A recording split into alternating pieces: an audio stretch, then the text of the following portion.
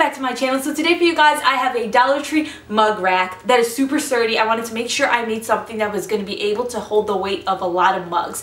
Now this is inspired by Simple Made Pretty on Instagram. I think it's very important to give credit when credit is due. Even if somebody does something small and it inspires you to create something even bigger, I think it's important to give credit when credit is due, especially when that person continues to do things that you're inspired off of.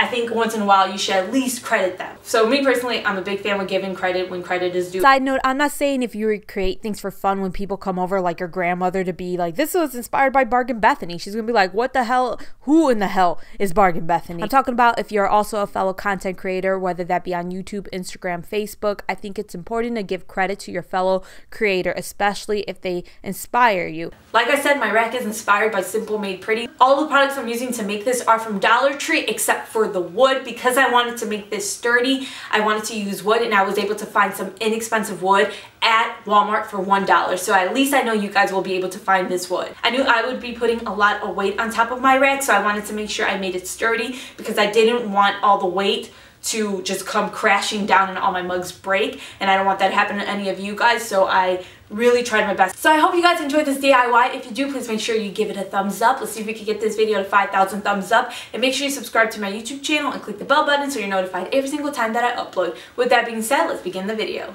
So the wood I'm using for this DIY, like I said, is from Walmart. It is wood stakes. You're going to find them in the tool section, and they are $1 a piece. So it's the exact same price you're going to pay for something at Dollar Tree. The difference is it's real wood, and this will help give your rack a lot of security.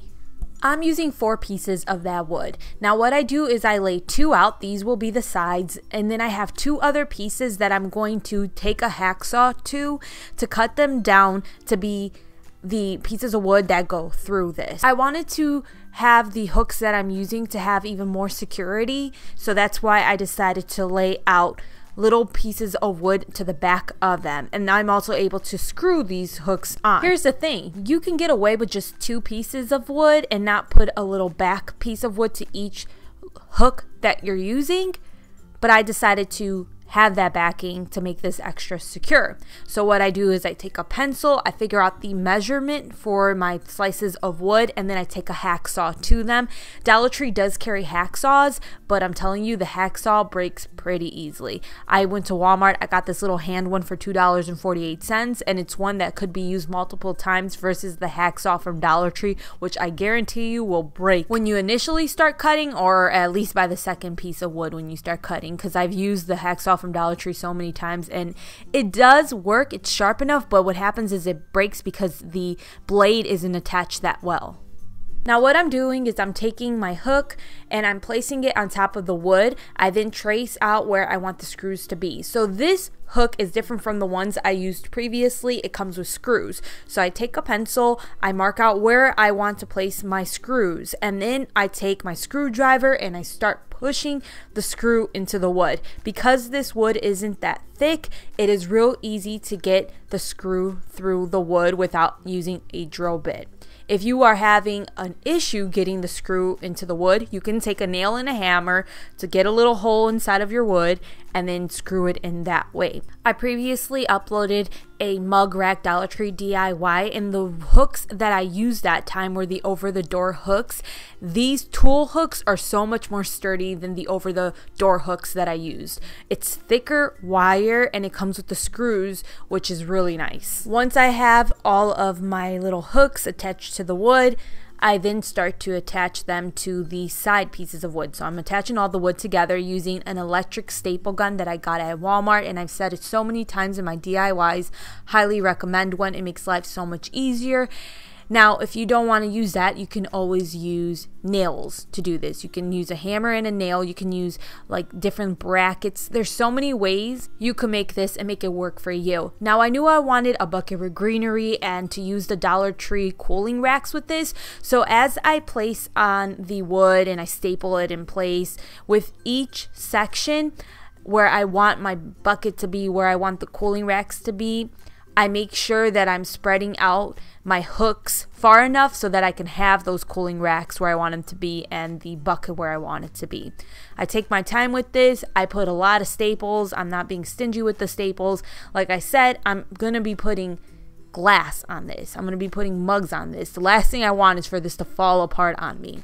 Side note, if I did this again, I would have attached all of the wood together first before I placed on the hooks. When I film my tutorials, I film them right then and there. I don't practice what I do beforehand, I just do it. So sometimes I do things backwards, and then after I look at it, I'm like, well, there's a much easier way to do it. So personally, I would attach the wood first, paint the wood the color I want it to be, and then attach the hooks. But I'm showing you guys it the way I did it because this is how I did it initially. After I have everything attached, I then start to attach the cooling racks. They are 2 for $1 from Dollar Tree, and I'm just using 2 of them. To hook them up to this entire little thing that I'm making, I used zip ties. What I did is I looped the zip tie through the hooks. So the tool hooks, the bottom wire piece, I don't really know how to describe it.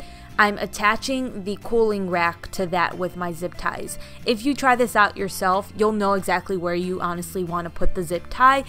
You just want to make sure that the cooling rack is attached to the entire unit as a whole. Otherwise, it's just going to fall right off.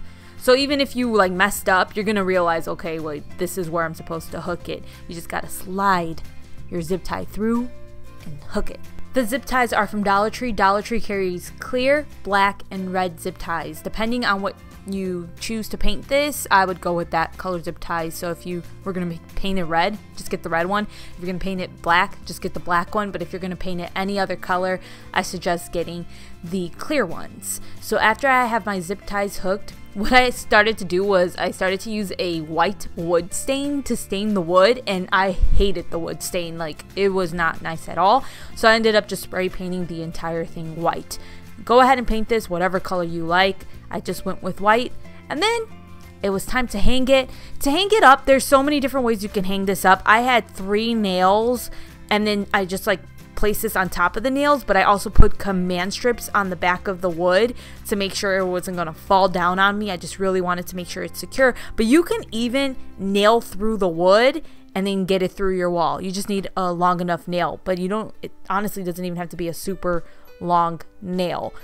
There's other ways too. You can get the little like kind of picture hooks and screw them to the back of this and then hang it up that way.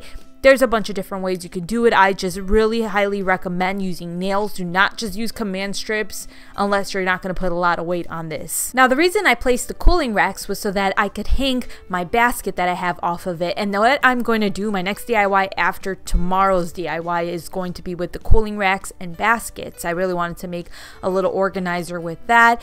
And then I just placed like greenery, some wood garland, and then like my mugs.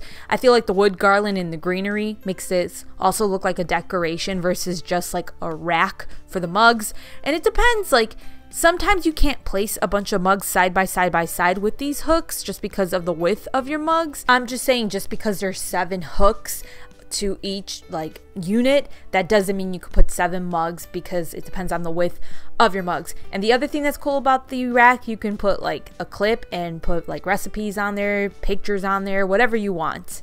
So that is it for this mug rack DIY. I know I've done quite a few mug racks recently, but there's just so many cool things you can do with Dollar Tree products and mugs, so it's like, I like it. Anyways, I hope you guys enjoyed the video. If you did, make sure you give it a thumbs up. I will see you guys next time. Take care. Bye.